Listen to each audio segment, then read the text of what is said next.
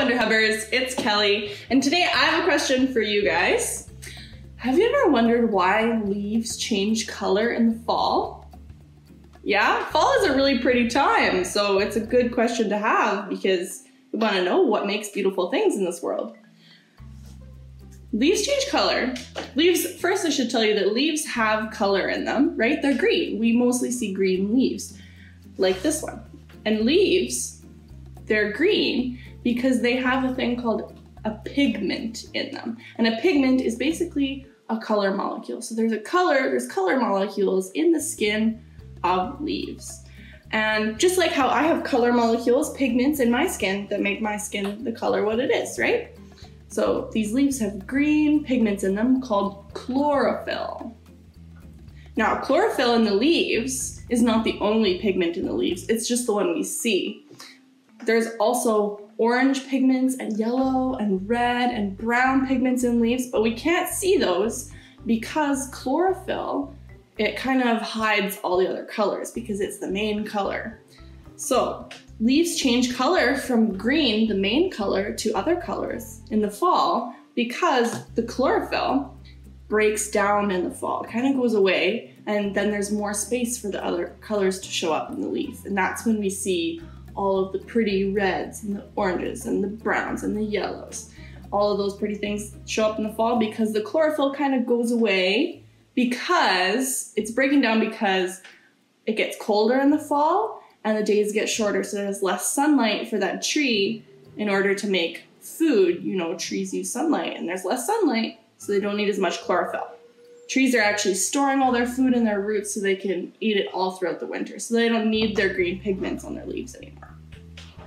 And that's why all the colors show up. So today I wanted to do a little experiment with you to help us see the other pigments in the leaves that we can't see. So I have a jar with some leaf that I tore up. I picked 4 leaves outside from the same tree, and I kind of tore them up into little pieces and I put them in this jar because then what I'm going to do is I'm going to put some rubbing alcohol in the jar to cover the tops of the leaves. Then I'm gonna mash the leaves until the liquid in the bottom turns like green. I'm gonna leave it a little bit so it makes sure it gets really green. And then what I'm gonna do is cut a little strip out of my coffee filter, put the coffee filter in the jar, and then we will be able to see the liquid traveling up the coffee filter and the different colors coming with it out of the leaf. This is when you try to extract color from something using a coffee filter. It's called chromatography.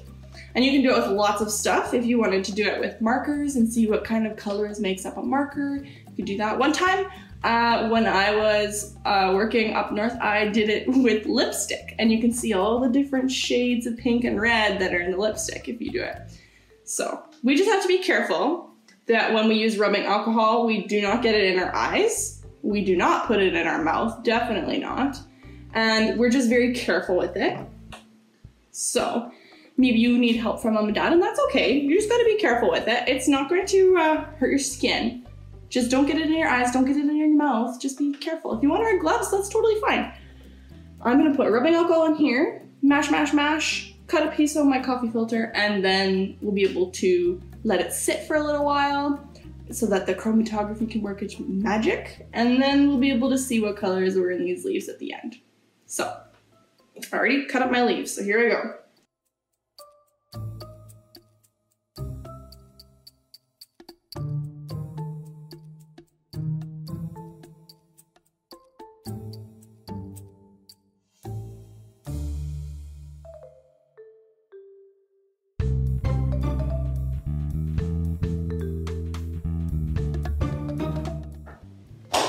Okay, so sometimes it requires a lot of mashing to mash all the leaves up, but you can kind of see that now my jar has like a green kind of sludgy look to it, and that's what I want. I'm gonna let it sit for a little bit.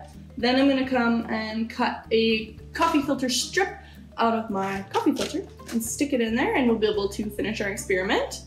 So, oh, and you guys hopefully know not to put rubbing alcohol in your eyes or your mouth, but also make sure you're using a glass jar.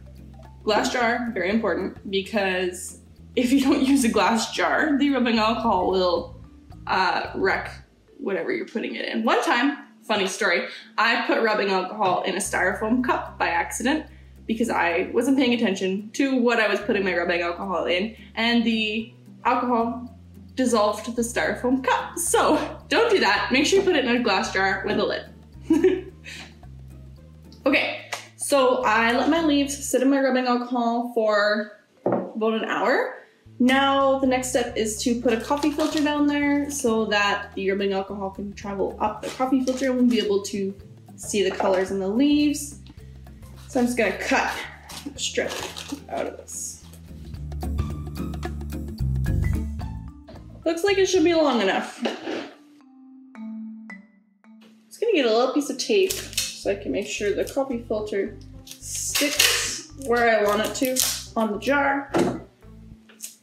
Just tuck it right there for safekeeping. Now I want my coffee filter to just touch the alcohol.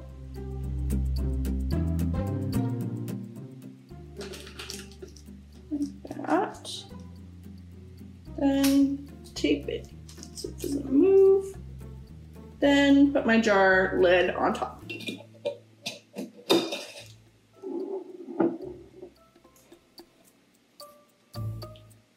And hopefully, if I let this sit for an hour, the alcohol and the pigments will travel up the coffee filter. So let's see if that happens.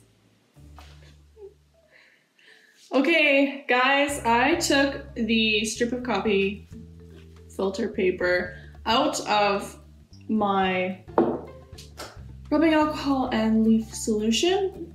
Looks like this. But my coffee filter strip looks like this. As you can see, there's nothing on it. So my chromatography didn't work the way I wanted it to, but that's okay. I think there might be a couple reasons why it didn't work, and one of them is that I didn't mash up my leaves enough. Maybe I needed to mash them up into like more of a paste rather than cutting up some leaves and putting them into the rubbing alcohol. So maybe I needed to mash my leaves up a little bit more. Another reason could be maybe that the leaves are not close enough to fall. Like, it's still spring right now, right? So that maybe didn't work because of the leaves. It might have been the concentration of my rubbing alcohol. It's 50%. Maybe it needs to be a little bit higher than that. But I wanted to, because you guys didn't get to see the chromatography today, I just want to show you what it would look like if it had worked. So I'm just going to cut out another strip of filter paper.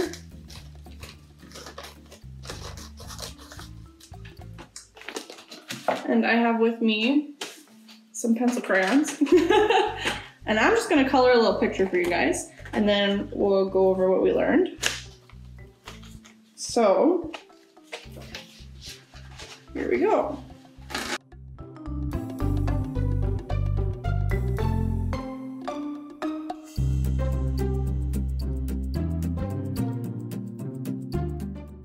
Okay, so if my chromatography had worked, my filter paper strip would have looked something like this.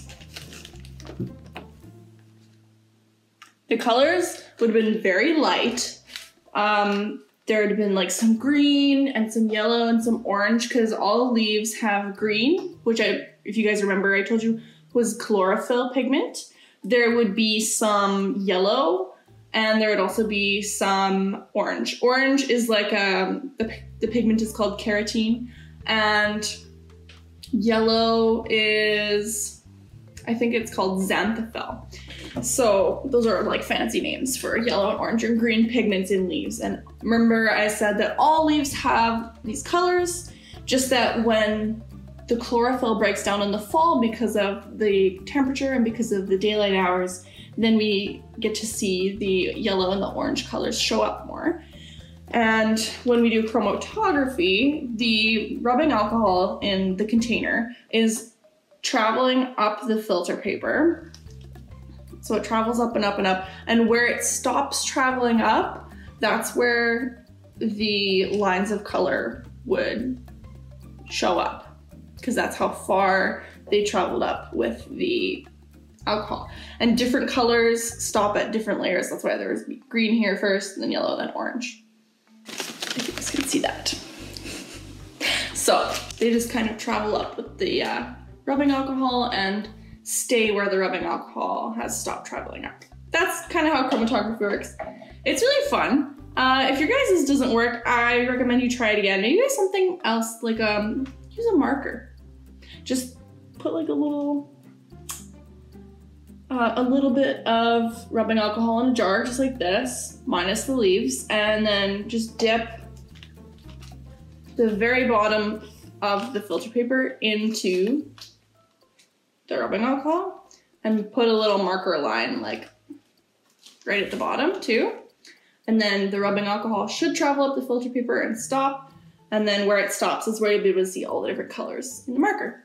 But anyways, so what we learned, all plants have a pigment in them called chlorophyll. They also have the yellow pigment and the orange pigment. Some of them make a red pigment, and that's why leaves change color in the fall, is because the chlorophyll pigments break down and we get to see the other colors then. So I hope you guys learned something from this. I definitely did. I learned one way not to do chromatography, so that's fun.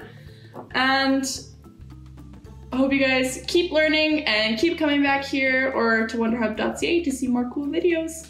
Bye!